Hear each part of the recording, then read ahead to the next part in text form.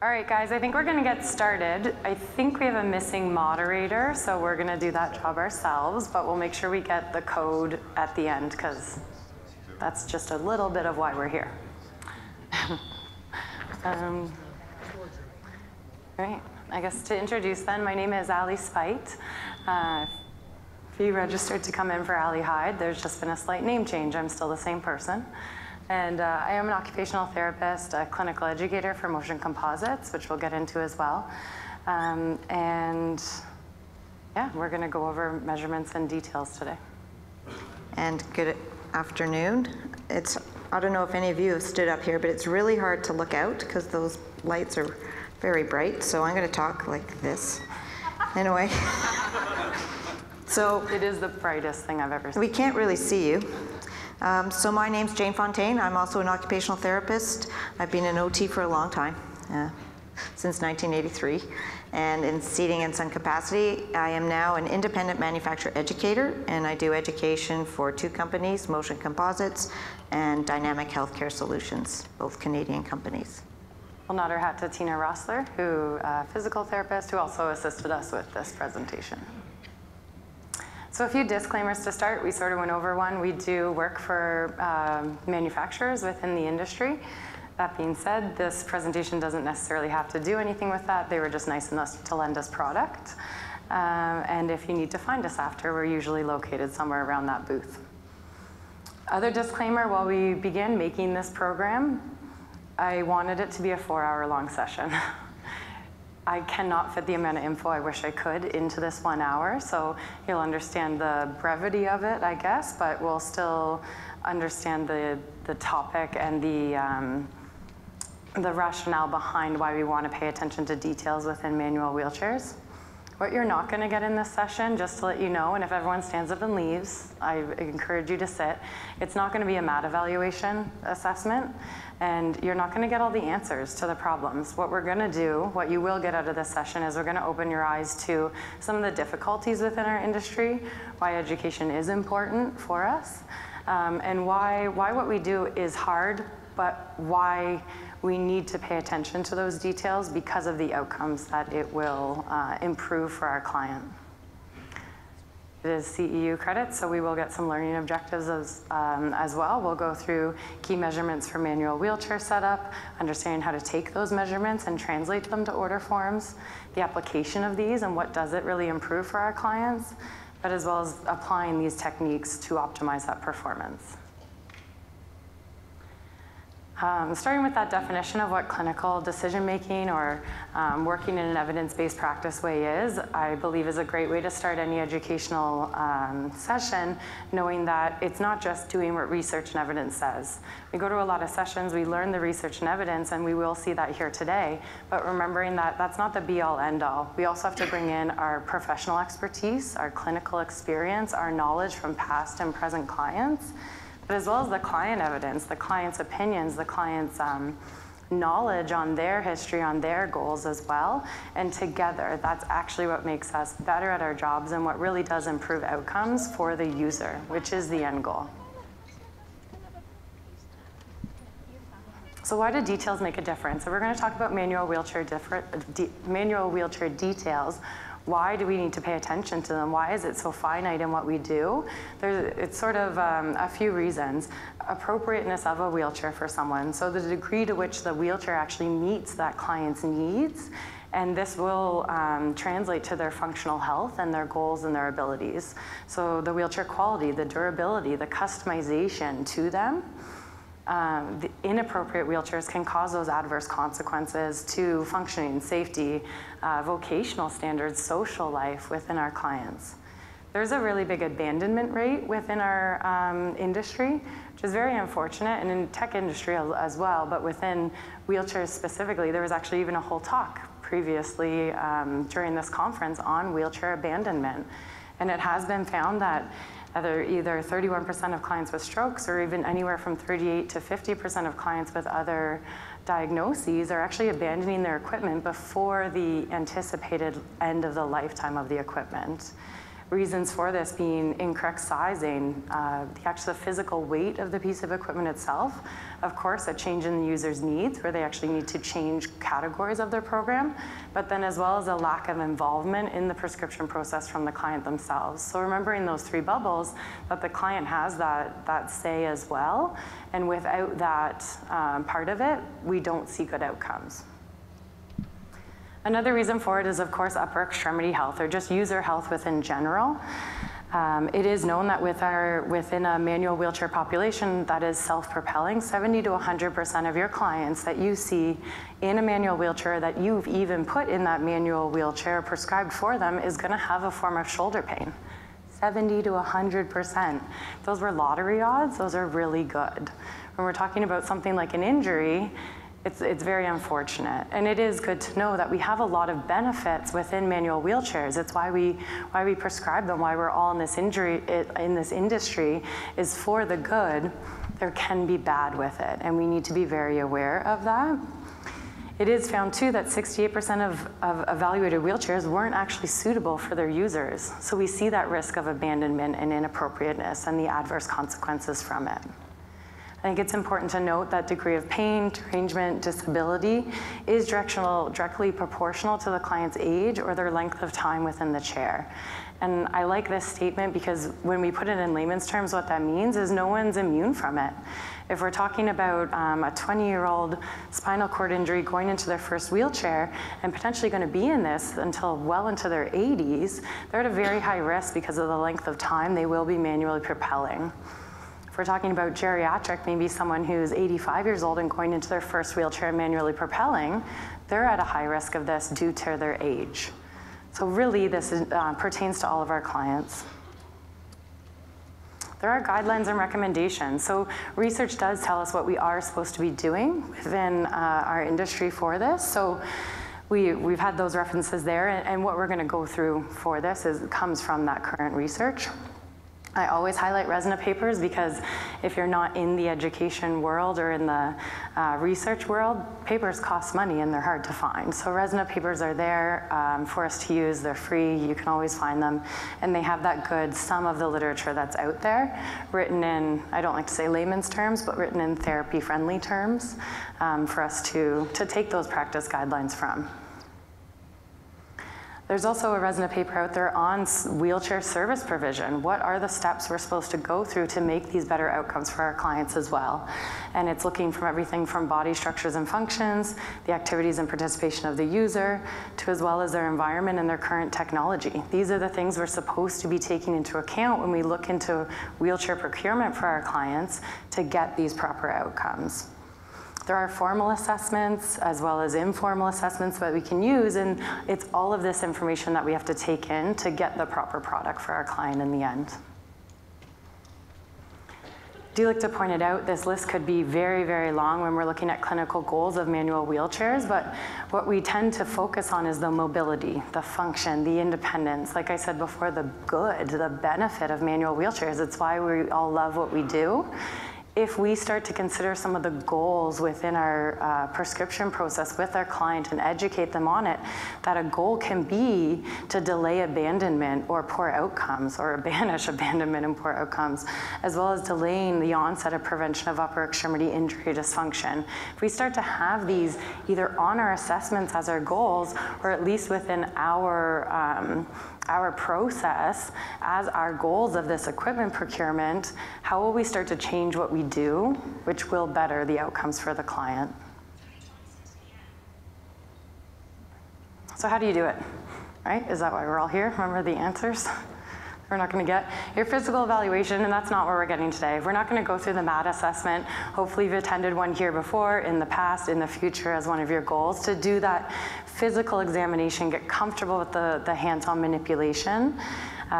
For the client sitting in chairs, a supine evaluation, use your team approach. The therapist and the ATP or the sales rep or assistant, everyone that you have, I believe 2 minds, 3, 4, it tends to be better than just the one when it's something so complex. And you should be formally trained in this as well. What we will focus more on is it's the translation. The stuff you get from your assessment, how does it translate to a piece of equipment? So in your mat evaluation, you'll gather your information, pelvis, lumbar spine, knees, hips, all the flexion, the range of motion, the strength. This is gonna tell us what does our client need out of not just the wheelchair, but their seating and their accessories as well.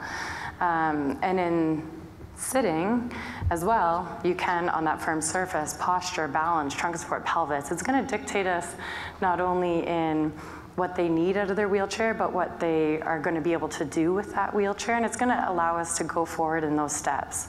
So not exclusive for it, we're also going to do all of this in conjunction with the wheelchair assessments. Whether they've been done separately, it's always gathering information to put towards the wheelchair assessment.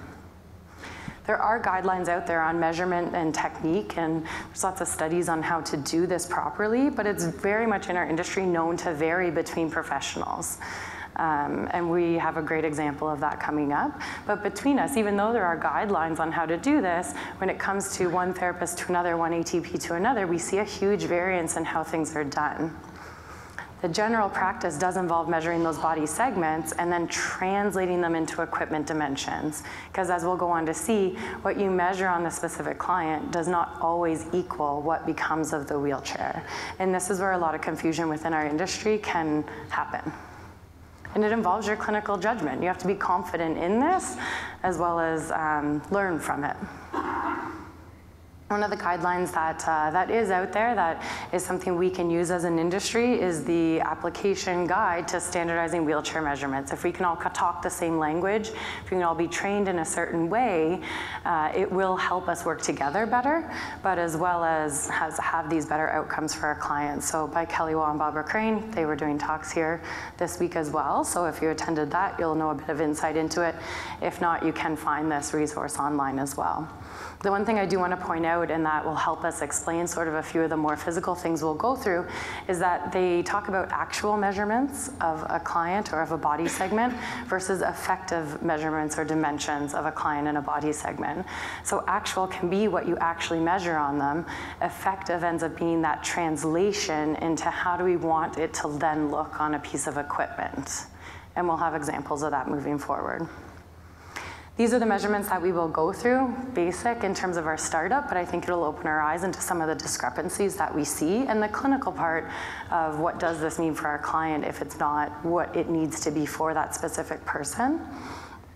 So you can see the anatomical for the person, and then the dimensions of the wheelchair can have different language and different terminology, but this is where that translation process happens. I might have OCD, I'm not really sure, haven't been fully diagnosed, but I really like going through things and just knowing that those measurements that we're going to go through, we're going to dictate it into the 3 C's. So whether it's through the client measurement, the chair measurement, or the actual clinical of how they translate together. So I think I've made it nice and OCD to follow it. So we're going to look at this, and if you really go back to what we're supposed to be doing in terms of our clinical decision making, you can essentially replace those bubbles with either the client, the chair, or that clinical practice that's going to come into it. Jane's going to... Can I talk from over here? It's not so bright. Okay. Jane's going to tell us a story that will set up why sometimes we have different opinions in measurements. So because I'm an educator, I do a lot of education seminars all over the world. And I've lately started for the last year, maybe almost 2 years, when I have a seminar, I ask 3 therapists to come up and measure me. And what's really interesting, we would do it today, but it will take too long. I say, measure how you would measure somebody for a width of a chair or the width of the person, but don't say the measurement out loud. And what's unfortunate or kind of sad is that within one sitting, I can get 3 different measurements. And I don't tell them how to measure. We all measure differently. Some will go and get calipers if they have calipers. It's actually probably the most correct in terms of it. Some will use a soft tape, various things. So I have personally been measured anywhere from 15 to 19 inches. That's a 4-inch difference, and in one sitting. That's kind of sad that how differently we all measure. But then we go, okay, how are we going to translate that? So I ask now, what size wheelchair would you ask your supplier to bring for your client to try? So say today you measured me at 17. Anybody want to say what size wheelchair would you ask somebody to get? I won't go into the details of my disability and stuff, but basically I'm going to be a hand propeller. Let's just say that. Anybody? What? 18? So I heard a 17. 17? 19? Right? Look at that. I've gone from, did someone say 15? Okay. Flatter yourself, Jane. So this is what's really interesting. Sometimes I have more chairs than we have today. So I'm going to say the person, and I don't know who it was, but thank you, said 19. I've lost weight, just saying. We are taught in school to add an inch to each side. And I now ask why? Why should we add that inch on each side? I'm not going to give you the answers. I'm going to have you question, why do we do that? We just were taught that. But imagine a shoe 2 sizes too big for you. So why do we suddenly put an inch on each side? A lot of people say it's for the winter coat. So I'm going to say, okay, so how long do you wear your winter coat? It's about 1% of your wheelchair use time. So really we need to think about that. So 18, we go to 18. We're getting a little closer, so should I be touching my skin or not? That's another issue. Fair enough. So now I'm going to go into a 17, because we measured me at 17. And this one here is 17, correct? Yes. I'll just pull this back so it's... So we took the cushion out just so we're all the same. So now in 17, I'm touching, so that feels pretty good. Let's look at, can I push the chair? I can push the chair. I won't go too far, don't worry. So it's okay. But what's really interesting for me personally, and it's only happened once in about 1.5 years where someone squished my fattest part. So I'm very open about my body. And if you go to a mat eval, my fattest part is my mid-thighs. It's actually not at my trochanters, just the way I'm shaped. Not everybody's the same. So we can't make these judgments. We have to add an inch to every side. It depends on the person and what they're going to do in their life and etc. So in fact, my fattest is quite squishable. And you know what size? I'm very lucky. I get to try different chairs. The size that I like and fit and feel most comfortable in, 15. Wow. Isn't that interesting? Not one of you said 15. This now feels like it fits me. It feels like a shoe. It feels like an orthotic. It doesn't feel, and just look at the difference. If we were going to, we don't have time, I don't know, I always get to talking too much, but about propulsion. My arms are not getting longer, so if we're looking at good setup propulsion, look at how I feel and how I present even, versus when I go back to a 17, and it's a different type of chair. But do you see the difference that that does to me? It's just touching, but now what can I do? I can develop all sorts of lovely postures. So we're not saying what the width should be, we're saying think about it for each client. Do you have? Oh, I love it. You love it? It's one good example. I've been with Jane when she does this. We do those full day seminars and we have those people come and measure, and I think it's the highlight of our day when we do it. We're just so excited to see what's out there, not because these people are wrong in what they do.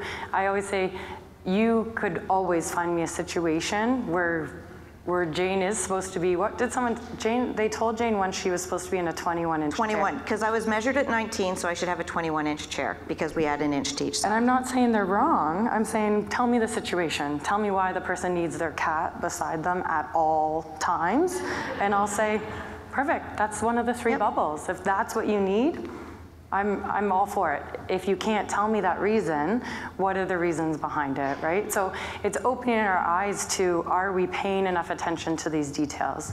What the true anatomical measurement we are supposed to take, and what we're taught, is trochanter width. So that hip trochanter width of our clients. Can that tissue be compressed? Are there risk factors in terms of skin health when it comes to that? Do we need growth options, or the likelihood of that? These are all things that we have to start to consider, but the measurement that we do on in our evaluation is this trochanter width. The what ifs come into, what if that's not the biggest part? Even when you squish, you don't squish. What if we're windswept? Jane does a good example. I've got a sore back though right now, so I'm a little... when you end up being windswept, you take up more of this chair in terms of width, and the issue can then be that you need a wider chair than what your trochanter width is when you're measuring potentially edema. And every single one of these what if lists that we go through is gonna have a ... I'm open to any situation that's out there, but it's understanding that we do still take the anatomical measurement, but the what ifs can change it to an effective measurement for our clients. And I think if we can try and figure out a way to standardize how we measure, so using calipers is a more reliable measuring tool. And if you don't have calipers, if you get two sort of transfer boards and then you measure across, because when people just use soft measuring tapes, that's when I get the discrepancy usually of the different measurements. I will say, sorry, one more thing. My mother, if I were to measure my mother, and she's pretty close to using a wheelchair, I'm not putting her, even if we're the same, because her skin is unbelievably fragile. So I'm not going to squish her in. She's not going to like that feel. So I'm not saying it's for everybody. I just want to be really clear about that, to just really look at each client individually and put those three components together. Mm-hmm. The answer to every question in therapy is, it depends. It depends. Yeah. The measurements from the manufacturers are good to know too, and most manufacturers are pretty consistent when it comes to it, but if you have a product you use a lot or you're switching between, like you should for what's specifically right for that client, knowing where manufacturers measure from, because it generally is the same, but it's good to know those. So the equipment measurement, right, so our client hip width is trochanter to trochanter. The equipment measurement is outside rail to outside rail, not always the upholstery width. So previously, maybe 10 years ago, even maybe 5 years ago, the upholstery always sat on top of the frame. And therefore our upholstery width was our outside frame to frame measurement. When we see technology start to change and we see seat rails going inside for lateral stability of our chairs, frame measurement, or sorry, frame width is still outside rail to outside rail, but just noticing that difference that it's no longer always upholstery width as well. So common things that do come up in it. And then the clinical behind it is the functional impact of it. Jane showed us great posture that can happen. Our bodies want support.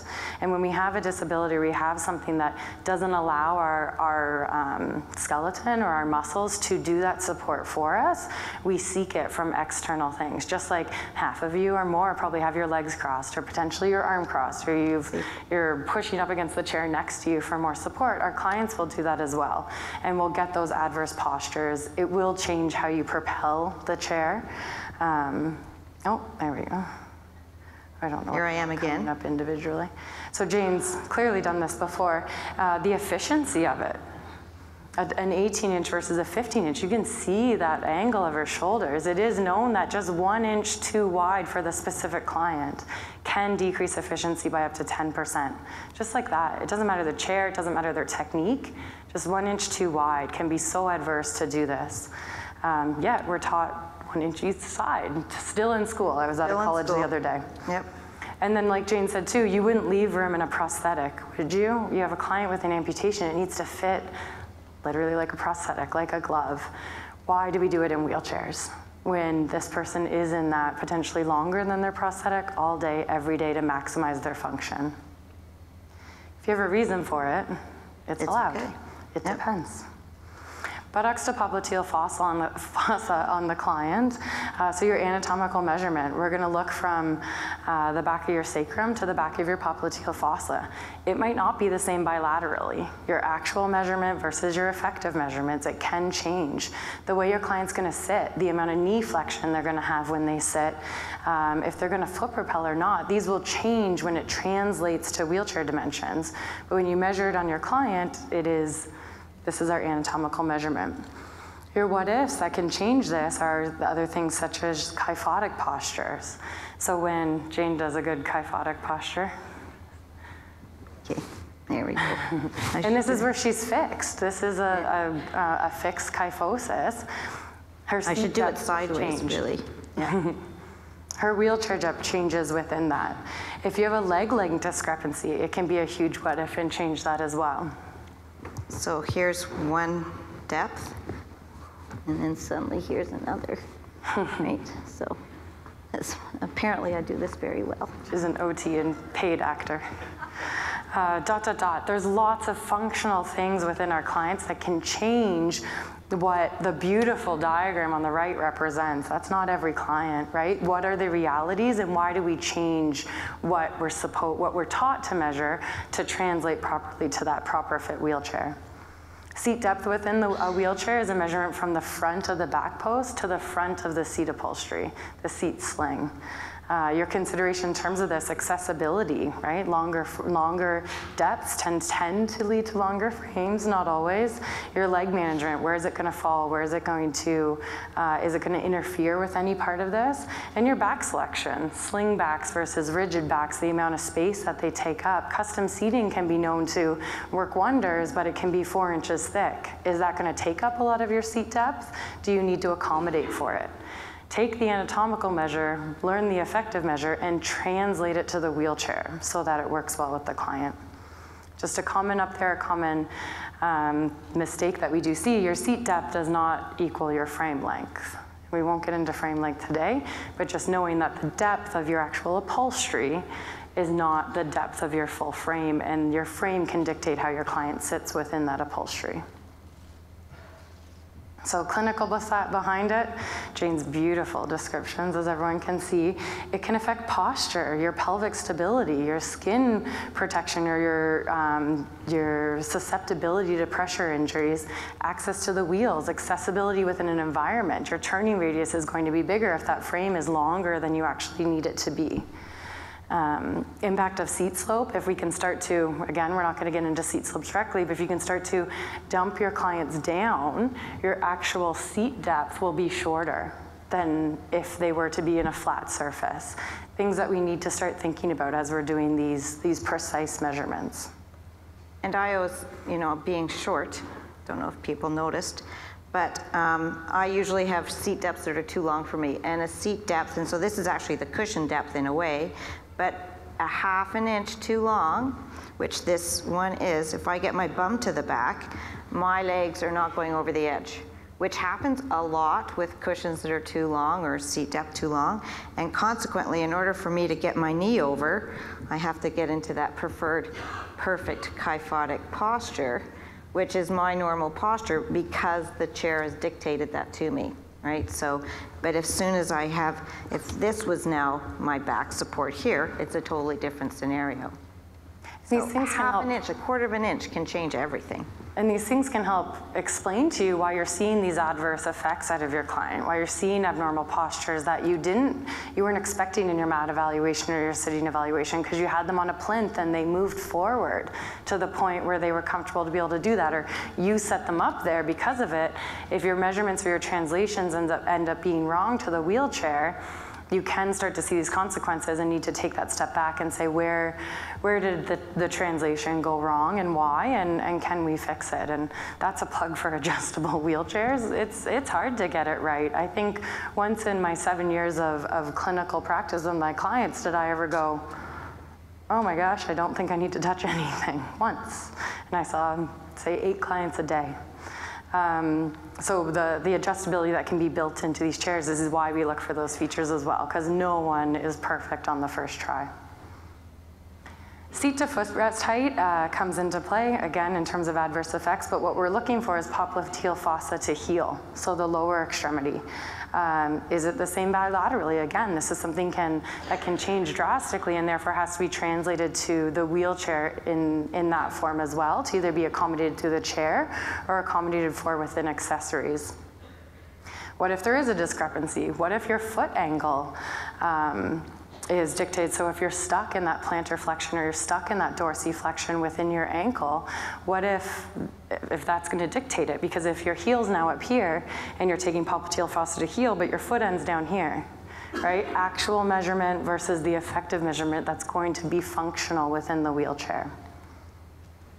When you measure it on this, between most manufacturers, you're actually looking at a measurement that goes from the front of the seat upholstery down to where the foot plate, so apparently I don't have good lighting in my living room, where the foot plate attaches to the wheelchair. So this tends to be the pivot point of it, which means no matter where you've placed the depth of that wheelchair or of that foot plate, no matter the angle you've put it on, it's coming from that pivot point.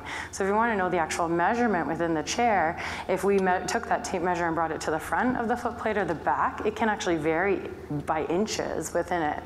So general practice is to go from the seat upholstery to that pivot point of where the foot plate attaches to the wheelchair. You need to consider footwear. We should all be asking our clients, what's the most common pair of shoes you're going to wear? What is the most common footwear you're going to be in? Jane's alluded to it. We need to be prescribing for the 95% of the time, and we accommodate for that, those other circumstances. So if it's a typical running shoe, we should be doing assessments within this, because that can play on what our translation to the wheelchair amount will be. Yep.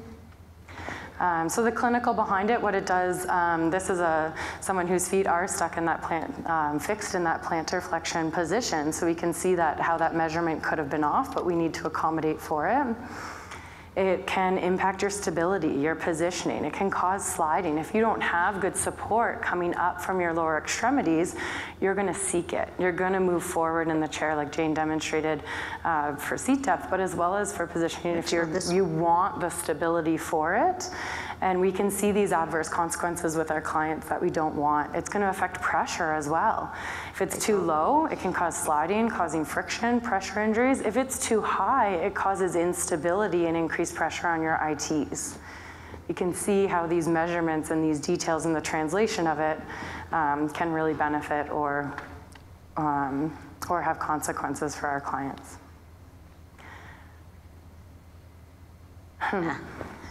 Thigh to trunk angle. It's really hard in wheelchairs to look at a specific part and take it out of the wheelchair, not consider a lot of other things within it. So if we are considering the angle of the client thigh to the client trunk, the anatomical measure is to place a goniometer over their greater trochanter, allowing one arm along that thigh, and then one arm pointing up to your acromion.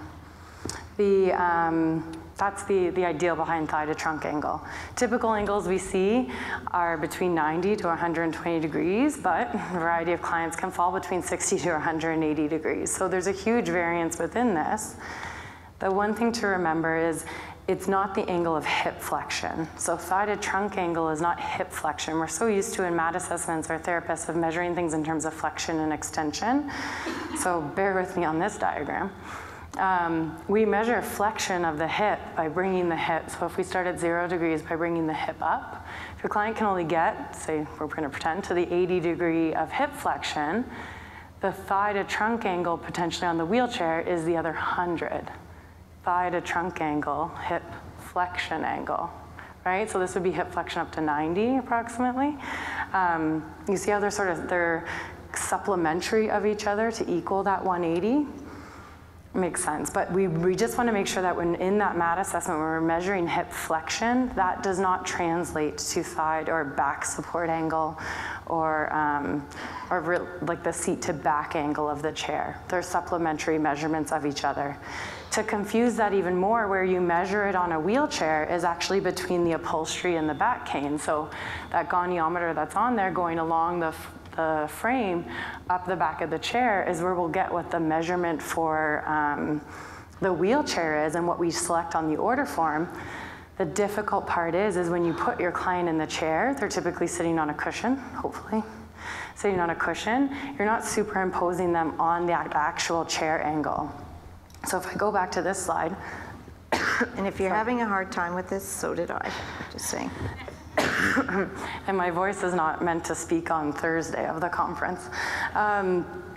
So basically what we're saying is even if your hip flexion is 80 degrees, if you can only get to 80 degrees hip flexion, because we're not putting you in the exact line of the wheelchair, you actually might be able to get less than 100 degrees in terms of your back, your seat to back angle of the wheelchair, because you're actually going to sit on top of it. So it doesn't mean it translates directly. It just means that you need to consider if the person's going on a 1-inch cushion versus a 4-inch cushion, those angles will change as well. So it's a good starting point. It's good to note hip flexion is not seat to back angle, which is a common mistake within our industry, but good to know that there's those differences, and we need to account for the other factors that come into a wheelchair. Right? Everyone's heard that in manual wheelchairs or wheelchairs in general, you get one thing right, you probably caused 4 other problems. 10. The clinical behind it, it's so client specific. It's a great place to have your trials within your clients and really make sure you're focusing on this, and it can change with the client as well, just like everything else. Back height can dictate it, your seat slope, so back to seat angle, it's just the angle relative to them. We didn't talk about if we actually start to slope the seat in a certain direction, but these will will cause those angles to change for the client and what's gonna work best for them. And if it's more open versus more closed, sorry. So you can see me in this diagram up here is that you have that backrest that is a bit more open. You can see the posture that it caused me into that, and then maybe the more functional posture, because I can handle it, of the one on the right. All we changed within that picture is the back angle itself. The photo on the left, you can understand if you open it more, the effects that it could cause in terms of sliding, incorrect posture, potentially not being able to raise my arms as high for functional use, versus if you squeeze it, can I tolerate it, or is it going to cause me to move away from that backrest to change those angles?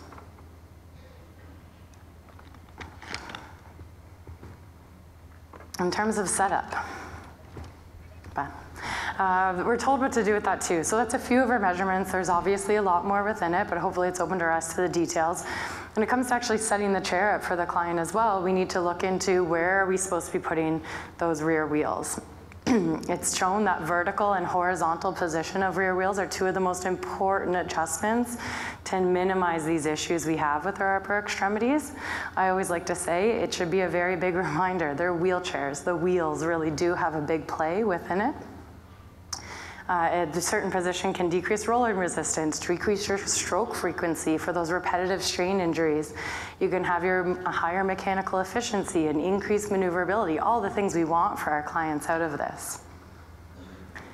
When it comes to our horizontal position, maybe I'll have Jane turn sideways. Yep. Sorry. Research tells us we want to move the rear wheel as far forward as possible without compromising stability. Right? When we move the wheel forward, we tend to get more tippy rearward. It's so client specific. It's so individual to the user, to their skills, to what we need to be doing. But rear wheel forward, as far forward as you can without compromising that stability. Our trick within the industry, because it's hard to know, is that when arms are down by the side, like we have on Jane, if the middle finger and shoulder are in line with that center axle, it's a decent starting point. Then from there, we go backwards or forward based on our client-specific needs. Because this is one of the most important measurements, and yet it tends to be one of the hardest things to figure out in an assessment, especially without a wheelchair similar or even your seating product similar to what you're going to be having, it does need to be figured out on the final dispensing in the procurement or within that trial that you can do with your client. That rule of thumb, like I said, axle, adder in front of the shoulder is your good starting point, and then based on client specifics, you alter it from there. So I can actually, just within this as an assessment, I can pretend it's narrower, and suddenly I'm already starting to get better, and I can do a quick height adjustment.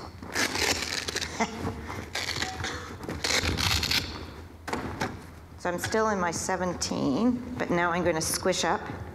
And then do you see already I'm starting to have a better, and then if I go to my 15, oof. Not everyone can start ripping cushions out from under their client. No, exactly. Let's see how I am in this one. Cushions out. Sorry, that back. Okay. I don't know where I am. I haven't. Not bad. Maybe a little further forward, I'm going to say. Yeah, and it's client dependent. Maybe Jane doesn't have wheelchair skills, and so we keep it more stable.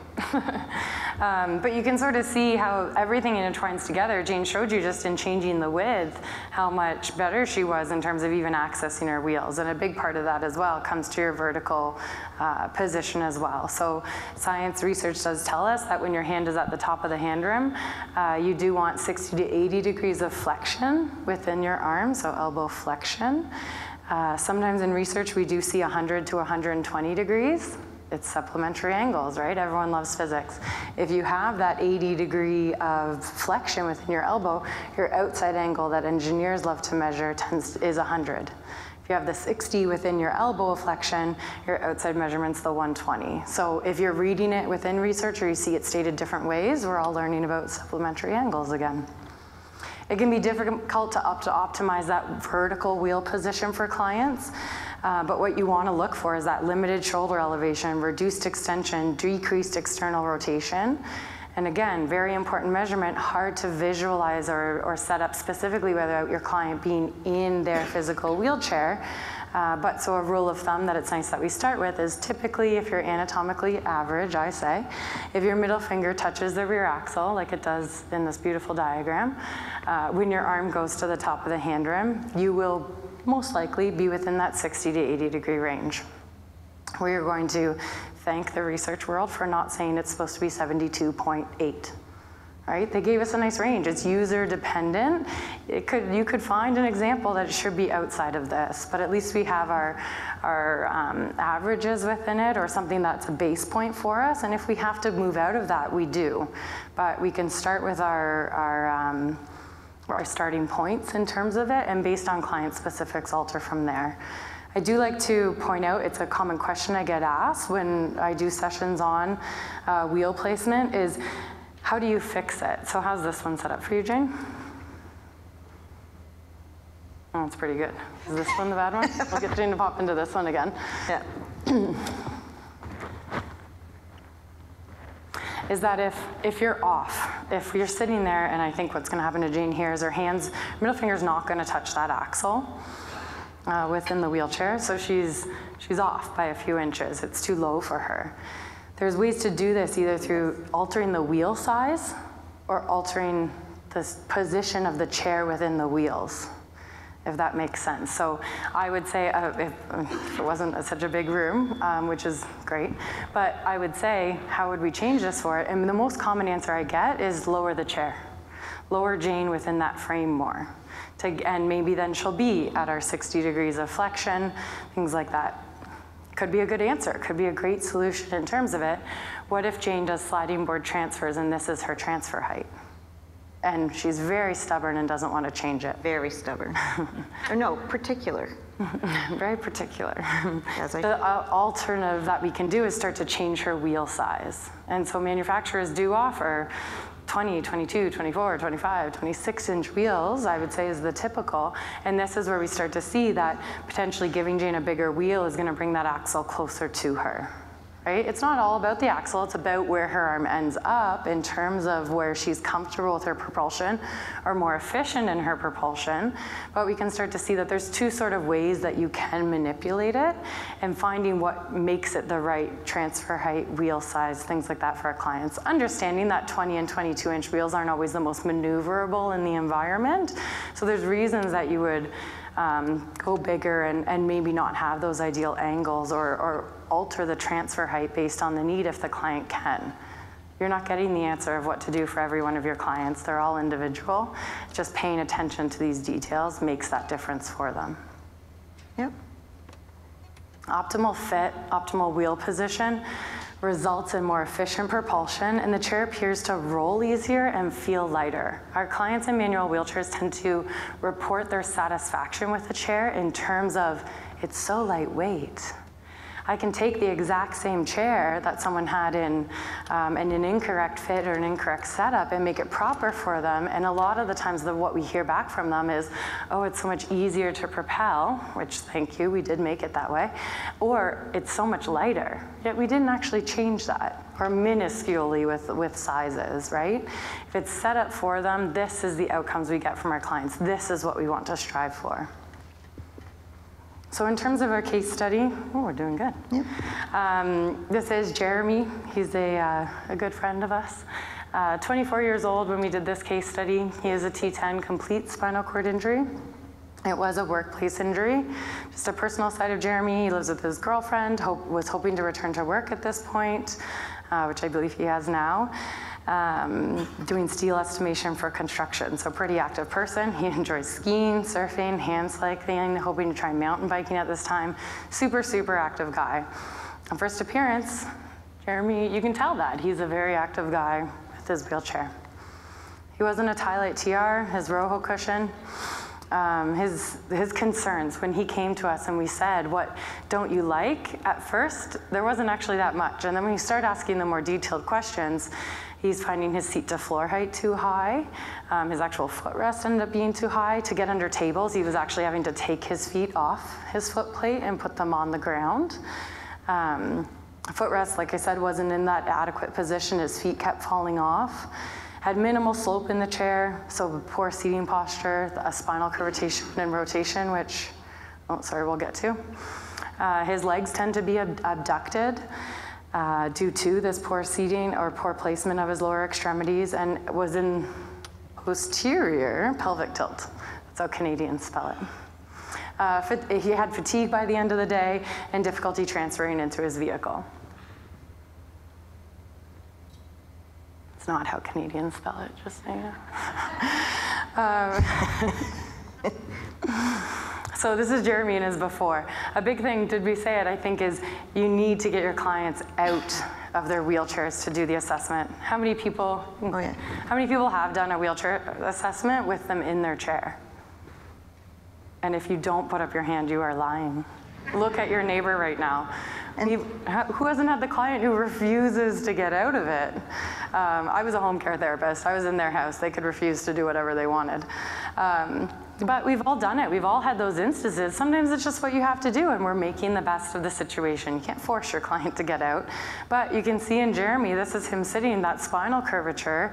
You can see from the back of it, black on black, of course, but scoliosis of the spine. So we thought we'd get Jeremy out of his chair, and he sat up with better posture than I did. His seating in his current chair was dictating this posture, and if we hadn't got him out of it, we would have prescribed for this. Am I doing my story? Sure. Jane has a good story about this. Great story about this. Just, we've all done it, and we think we know people, but the chair does dictate the posture. So years and years ago, Joan Pageant, I've done this story with Joan, and some of you know Joan. We were in Seattle, and she asked a local therapist, could you bring in a client with some unique deformities, because I want to show how to do the mat eval and go through it. So in comes this client, and he had a leg length discrepancy, he had a kyphoscoliosis, and which was perfect for Joan, and not great for the guy, but that's okay. And she talked to him for a while, and then she transferred him to the mat. And he sat perfectly straight. And the therapist thought he had fixed or progressing deformities. And so she goes, well, first of all, that's great for the guy, terrible for Joan, because she had 3 hours booked to show how to evaluate somebody with some unique postures. So she looked at his chair, and she removed the cushion, and underneath was a drop seat, if any of you remember the drop seat, where you take out the upholstery and you put in 4 hooks so you can give slope to a basic chair. And so there was 2 hooks in the front and 2 hooks in the back, except with his chair, the bottom left hook was missing. He had been sitting like this for a long time. That's why the therapist thought that was his posture. If we had not got him out of the chair, this is what we would have prescribed for him. How sad is that? And we've all done it. We all know we've done it. But if at all possible, you might not be able to do the full supine, but at least get them out so you can see what their body does out of the chair. And this, I am Canadian, out and about. Okay. She did the spelling. I'm just kidding. So this is Jeremy. Like I said, his picture on the left, it's not awful. We weren't looking at him going, oh, poor Jeremy, right? But when you start to talk to him and you do that informal assessment, you begin to realize that there are concerns with it and things that he just thought he had to live with. Things that he thought, I don't know, I'm in a wheelchair now, this is what it does, and this is it. When we start to change certain things, lowering overall height, changing seat slope just by 1 inch to a total of 2, reducing his seat width, I believe from a 16 to a 13, increasing his back angle to 93 degrees, increase that seat to footrest for better positioning, you can start to see the better posture, the appropriate foot position, for better functional access. He can actually get under a table. And kind of a common thing with people, I think this was Jeremy's second chair. His first one he found very low and wasn't used to not being at eyesight with people. So on his next one, he dictated he wanted higher. He admitted he did that in the prescription. I want it higher. Someone didn't think about functional access for tables and he regretted it over time, but that non-adjustable chair didn't allow that to change. So he had that better functional access. We did end up changing chairs to be lighter, lifting it with one hand into a vehicle without having to seat belt himself in for 2 hands. And then increased energy at the end of the day, which is probably one of the best things. He was off work at the time. I remember him telling me that he would hang out with his buddies during the day. Was at work, and by the time it was the end of the day and she actually wanted to hang out, he was too tired and exhausted and didn't want to go do things at the mall or go out shopping or do his active stuff because he had done that all day and was exhausted. When we make these changes, he was just like, I can do everything. I can hang out with my friends, my girlfriend, everyone's happy now, which is really what we want of those outcomes, and the posture as well. So you can see by changing these fine details, Jeremy's first beginning picture wasn't ghastly to us, it wasn't awful, but you can start to see these changes and these details and that more perfect fit and evaluation for him. Tighter fit, the more neutral legs, those well-supported feet, and those neutral posture will make that difference for him. And that's really what it's all about for our clients. The wrap up of that basically is looking at those 3 C's. If that gets patented, that's my goal. But your assessment, your equipment, and the translation to it, it's hard, it's complex. We're not all experts on it, but the more we can realize the difficulties within this, the more it'll open our minds to learning more about it and learning from our past experiences and these future clients we're about to go see. And hopefully it's opened our eyes into the clinical side of it, the outcomes that we can get from it, and the benefit to the client, which is the end goal within it. Trial what you can, approximate what you have to, but in the end, we want to be there for these dispensings, for these fittings, and the full way through the process, because nothing will be complete until that final last session that you have. Any questions? Supposed to leave time for questions. Yes. No. Oh, you're the moderator. Okay. Yes. Yes, Yep. There's a question. There's a mic right there if you want, or yell. Because we can't hear or see you, really. Just so you know, it's like talking to a blank wall. So just curious, it was hard to tell on Jeremy. Did you close his back angle 3 degrees or open it? When it said increase to 93, you were closed closing it more. Yeah. Mm-hmm. Okay. Again, we can go back. Oh yeah, we didn't do the side picture at the beginning. So hard to tell. We did close his back angle. Any other questions? Oh, perfect. Well.